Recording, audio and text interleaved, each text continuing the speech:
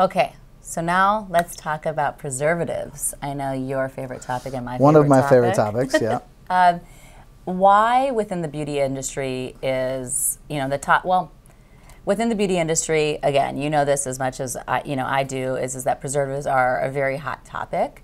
And you obviously need to use preservatives within products. So talk to me a little bit about preservatives in general, and then the concept of natural preservatives. Yeah, so preservatives, very hot topic, talked about a lot, maybe not talked about with the best information all the time. So there's a lot of misinformation out there. From a responsibility standpoint, it depends on the water activity in your formula and the type of product that you're working on.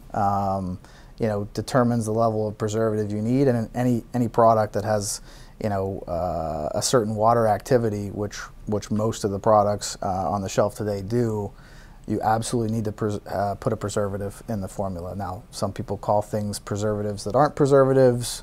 The actual term in Europe means something different, or means something in Europe, doesn't mean anything in the US kind of trade and commerce.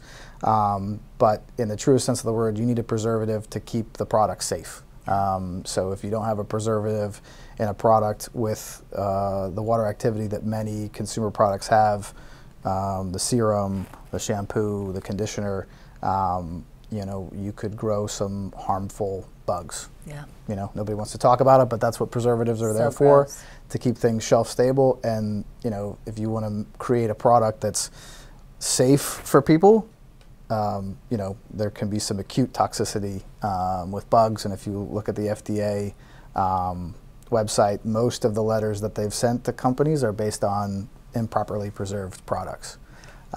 So you have to balance, what sounds good from a consumer standpoint with what really has efficacy.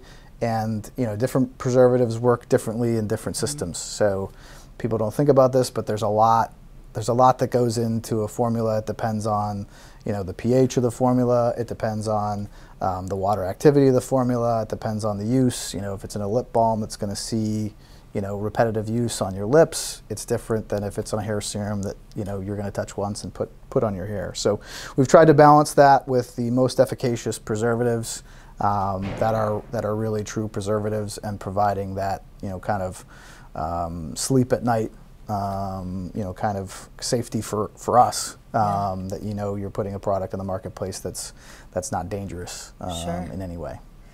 What preservatives are you using for the collective laboratories? So different in the serum versus the shampoo versus the conditioner, because of the use. We're using phenoxyethanol. We're using ethyl hexaglycerin. Ethyl hexaglycerin is a booster that allows you to use less phenoxyethanol. So we're trying to balance that. The dose matters. So we got to put the product in at the right level, to be efficacious from a preservative standpoint, but to not affect anything in a negative way, either on skin feel or on sensitivity. Or even, breaking the viscosity of the product. Okay. Grow fuller, healthier hair with ingredients from Eastern medicine and modern science.